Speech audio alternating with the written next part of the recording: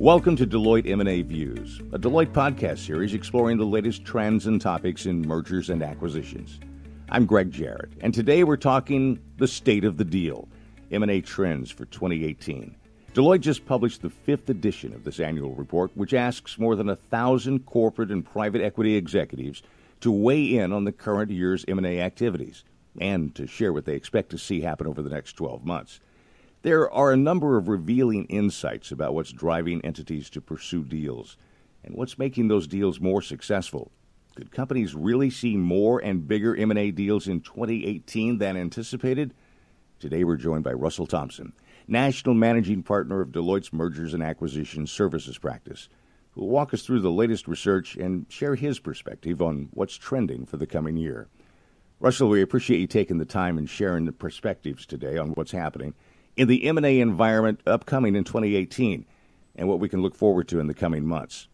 Now, according to Deloitte's latest M&A trends report, activity for 2018 is looking pretty strong. In fact, respondents are anticipating more and bigger deals. What's changed for corporate and private equity leaders since last year? Why is everybody so optimistic, Russell?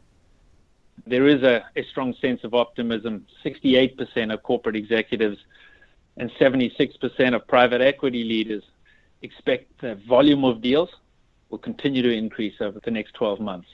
And nearly two-thirds of those expect, in addition to increases in volumes, the deal sizes of these transactions will continue to increase. And obviously, this is in stark contrast to what we've seen over the last few months, where we've actually seen a decline in both of those in the marketplace. But you asked the question around what's changed and what gives rise to that level of optimism. And it's a number of different things. Firstly, there's even more firepower. The amount of balance sheet cash that corporations have today is even larger than when we spoke a year ago. And in addition to that, the stock market valuations, so the availability of their stock as an additional currency and freely available debt financing, just adds to that firepower. And if you look at some of the other fundamentals, inflation is under control, there's low unemployment, low market volatility, and strong GDP growth rates. And all of that adds to the impetus. And then a couple other things that I would flag, I think, that fuels that level of optimism. One is tax reform, and the pending clarity around the path forward is seen as a positive. If we end up with lower corporate tax rates and incentives to repatriate cash, this will only further accentuate the impetus to drive M&A activity. And perhaps lastly, the one I would flag on the private equity side is if you look back over the last 12 months, private equity fundraising has again been at record highs, bigger amounts across fewer funds. Russell, there's certainly a lot going on worldwide, from North Korea to the United Kingdom leaving the European Union to Washington, D.C. So far, nothing seems to have put the brakes on for the markets or for M&A. Do you see anything on the horizon that could get in the way of pursuing deals of the magnitude and scale expected according to this report? Absolutely, Greg. There remains some real potential headwinds. In fact, some would argue that uncertainty remains high and is underpriced in the market. And some of those potential obstacles, you mentioned a few, but I would say what comes through loud and clear is any delays in pro-business legislation, such as tax reform, could be a potential setback. Geopolitical concerns. We still read a lot in the media around what's going on in North Korea, Iran, the potential risk around trade wars. Last year, we talked about valuation multiples on transactions being incredibly high. We've seen no moderation around that at all. So valuation multiples continue to be at record levels. And perhaps the last one I would flag, we've seen a lot again in the media over the last weeks around it are some of the antitrust considerations and the ability to close some of these really large transactions. So yes, there are potential headwinds, but in spite of those, or taking all of those into account, the feedback coming out of the survey is still very optimistic as to the level and the size of transactions over the next 12 months. There are a lot of massive potential takeover targets out there, Russell, and there are a lot of very deep pockets, as we know. What's motivating companies to want to make bigger and more deals? Is navigating the change in these transactions worth it in the end? If we look at the data from the survey, I'd say many feel that it's clearly worth it, and sometimes it's an imperative to either grow or stay ahead of business disruption. And one key theme that came through loud and clear that I'd highlight is that companies are in it for the technology. And by this, I mean whether that's digital disruption, that's transformative shifts in customer buying habits, or quite frankly, convergence across different industries and sectors. These are all examples of the driving forces, but they're all forcing companies to make bets on future technology, but make those bets now. And in fact, if you look at the feedback for non-technology companies, technology acquisition was the number one driver that was cited for the pursuit of M&A transactions. And combined, if you look at the acquisition of technology assets and the pursuit of a digital strategy, that accounted for a third of all expected transactions going forward, which is a staggering amount. So all things considered, I would say there remains a very strong and healthy appetite for M&A, Greg. Russell, there are so many disruptors on the horizon. We can't ignore them. AI, autonomous vehicles, alternative energy expansion. How much of a driver are these disruptors? And do you see it leading to more cross-industry M&A? Greg, absolutely. There are a tremendous number of disruptors. Obviously, that varies by industry and sector. But I'll take us back to the point when we talked about some of the major drivers for M&A activity. Yes, it's growth, but the other part is the strategic angle, where people are either anticipating or trying to stay ahead of disruption or business competition. And so convergence across industries was another very strong theme that came through. And some of those acquisitions, particularly around the technologies and the digital platforms we talked about, is a clear response to some of the questions or the disruptors that you talked about.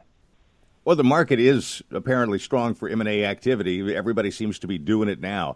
But the market also has a tendency to put out some mixed signals. Are you seeing anything surprising in the term of markets where we might see activity? We are indeed. And one that comes to mind and I'd highlight is that the geographic field of potential targets appears to be narrowing.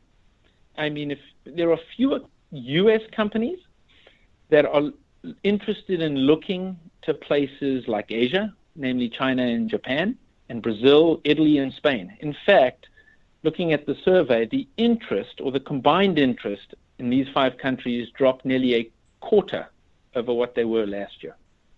Russell, we've all heard stories about M&A gone wrong, and your own report indicates there are executives who admit to having deals fall short of their expectations. Wouldn't that make companies more cautious going forward, especially with the suitors they choose and in their planning process, despite any favorable conditions? Sure, Greg. Those are real concerns. But don't forget, as we spoke about earlier, companies still need to grow, and some are facing disruptive forces and convergence across the industries that makes M&A an imperative. That said, there are those whose deals did not deliver a return on their investment, and that is painful. But again, if we look at the data in the survey, there is a continuing improvement, or the number of deals that are cited as not achieving that return has continued to shrink. In this year, only 12% of our corporate respondents said that more than half of their deals did not meet their expectation. And this was down 40% from the survey we did in the spring of 2016. So clearly an improvement.